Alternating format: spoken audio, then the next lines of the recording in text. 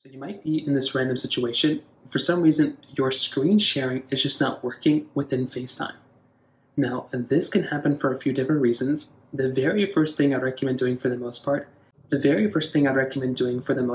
is when you're going through and if you're FaceTiming somebody, what you want to do is you want to make sure you give it the right privileges to basically, go through and screen share.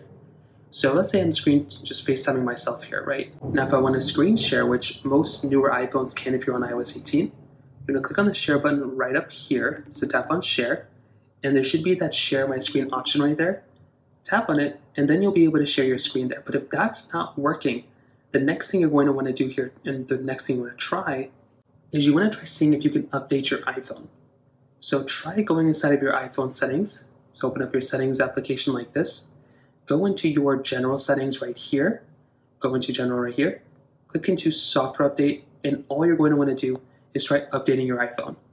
For a lot of people, all you're going to have to do is try updating your iPhone that way, and that very well could end up fixing the problem. If that's still not working, you can also try, like I said before, restarting your iPhone. So hold down the buttons to restart your device, try powering it back on. You want to see if that ends up fixing it.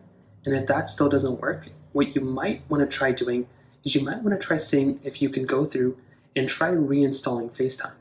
So you can try turning it on and turning it back off by going inside of your FaceTime settings right here. So go inside of your standard settings application, scroll down until you see FaceTime. So it should be under apps on iOS 18. And then you'll be able to find FaceTime right here. And go ahead and toggle this on, and you want to see if that ends up fixing it, like toggling FaceTime on and off. And that could end up fixing the problem too. So those are a few ways to do it. If you have any other thoughts or questions, please let me know in the comment section below.